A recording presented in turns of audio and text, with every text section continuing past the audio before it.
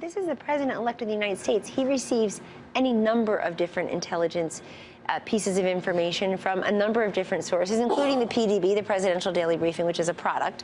But in addition to that product, Andrew, he receives regular briefings from his security team, from outside sources, and he, your viewers should know, has agreed to receive this top-level intelligence briefing from the nation's top intelligence officials here in New York. Right. What do you make of the Julian Assange interview where he says that the Russians nor a state-sponsored group of any sort provide them with the DNC emails? We should pay significant attention to that because he knows the sources. He knows the source of the emails that he received. And I would note that the expulsion of these 30 or so Russian operatives last week, you never heard the word WikiLeaks, which is curious to me only because that is what we're all talking about. I know the Clinton people are very embarrassed about the uncomfortable content of the emails, that Hillary Clinton can't find her voice, she lacks judgment, Chelsea's a spoiled brat. I mean, all her own team saying this. And I know that was uncomfortable. Other people are trying to blame the election results on everything except the message and the messenger that were completely and congenitally flawed. I would say irredeemably flawed, to coin a phrase. But we should listen to Julian Assange on this because he knows this was the information that he put forward. I think that's a bombshell. Do you think that the hacking probably had very little to do, as you've described it, the substance of it probably doesn't affect most people. But the fact that we're talking about it, as opposed to talking about what our trade policies are, what the healthcare policy should be, and how we repeal and replace, and what exactly that looks like for the average infrastructure, person. Infrastructure and all of that. It strikes me that one of the benefits of the tweeting is he's tweeting about issues that people really care about, and he's doing it directly. And the media is still staying on. I looked at an alternative network early this morning, and all they can talk about was the hacking. I don't even think they understand what was hacked. They make it often sounds like the election was hacked, and that's not the case. Well, they hope that you're right, many do hope that if you confuse and conflate these issues constantly, that people will come away saying, oh, I get it, and this is why she lost in 77,000 votes. I mean, it wasn't even close, folks. Right. He got 100 more electoral votes than Mitt Romney did, and Mitt Romney had all the King's horses, all the King's men in the Republican Party supporting him.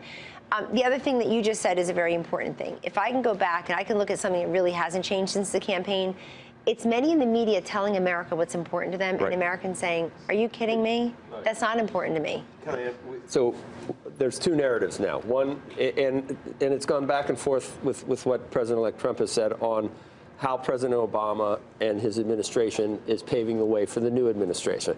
On the one hand, I see it said that they're doing everything they possibly can, and President-elect Trump has said some nice things about how President Obama and conversations they've had and how it's been friendly. Then I see other things written that, okay, you do the Arctic drilling, you do the two, the 1 million acres that you grab before you're on your way out. I've seen headlines that President Obama was trying to tie President-elect Trump's hands right from the get-go in terms of the transition. Which is true? Which is the true narrative? I think both are true, and here's why.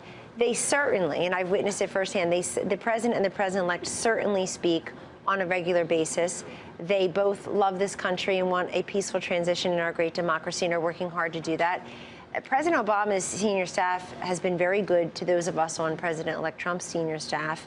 Reince Priebus, our incoming chief of staff, has met with Dennis Did you meet with Valerie Jarrett? I think you said I have lunch with her tomorrow.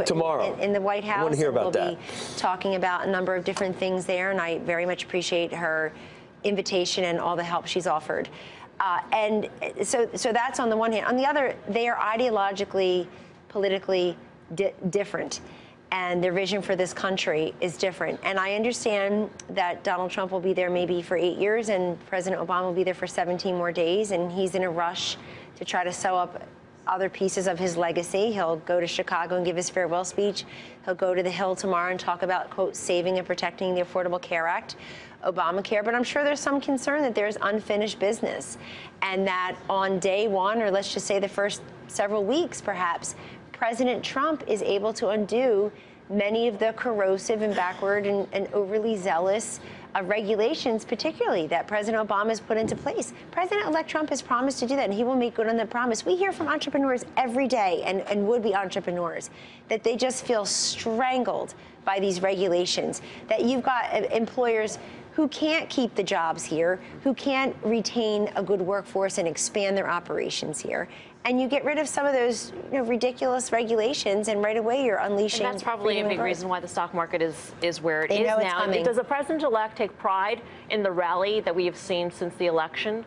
He's very happy to see that that the market is responding already, particularly if you go back and you listen to, first of all, everybody said he couldn't win, but then when he did, even that night, like 3 a.m. on November 9th, people said, "Oh, the stock market is going to tank." It's always, he's always the trendsetter. He's always the leading predictor. The follow-up is that a lot of people are saying, well, this rally is going to be dependent on actual change actually happening, such as corporate tax reform. How quickly do you think that could be? The last time you were on, we had some technical difficulties. You're trying to, I think, make a comparison to the 81 Reagan tax cuts, but we weren't sure. So how fast do you think something could be done? Because that's what the market's looking for at this point. The more recent comparison I would give you is June of 2001. That is when President George W. Bush had his big tax relief package pushed forward, and he did it with the Democratic Senate. Why?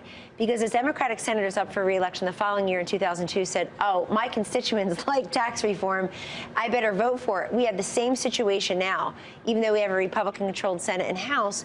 We have the situation where you've got these Democratic senators up for re-election next year, including, if not especially, the 10 that represent states President-elect Trump just carried.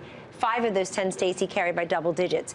You're telling me that those United States senators are not going to answer the call of their own constituents and vote for the tax reform package? They should. So we're looking at 2001 as another model where President Bush was able to push that through by June of that year, and people loved it. It spurred a lot of economic growth, as you know. People were very in favor of the tax relief package, and that's something that he's run on, and I think he has a mandate for. Hey there, thanks for checking out CNBC on YouTube. Be sure to subscribe to stay up to date on all of the day's biggest stories. You can also click on any of the videos around me to watch the latest from CNBC. Thanks for watching.